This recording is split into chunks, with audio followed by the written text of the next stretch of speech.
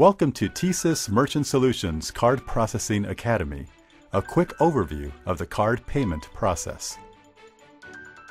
Since the first credit card appeared almost 60 years ago, there have been 5 key players in the purchase and payment process.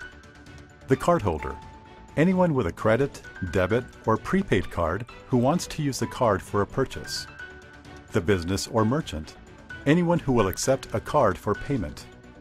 The payment processor, an established institution like TSYS Merchant Solutions that accepts card transactions for businesses and merchants, routes those transactions, and ultimately pays businesses or merchants for the cardholder purchase. The card issuer, an institution or bank that issues credit, debit, or prepaid cards. And the card brands, Visa, MasterCard, Discover, American Express, and others. They establish charges and rules that govern how their cards are accepted and businesses are paid. The majority of card transactions follow the same basic flow pattern. A cardholder presents a card for payment.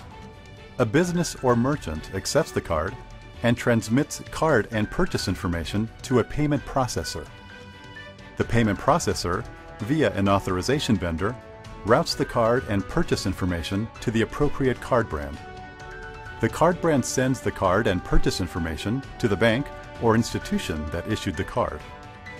The card issuer approves or denies the transaction request and sends the response back to the card brand, which in turn sends the response to the payment processor, which notifies the business or merchant. The entire transaction takes place in a matter of milliseconds, and the cardholder card payment is accepted, or the cardholder is given the chance to pay another way. In part 2 of our series, we follow the money to outline how a business or merchant is paid. Learn more about TSYS Merchant Solutions card processing services.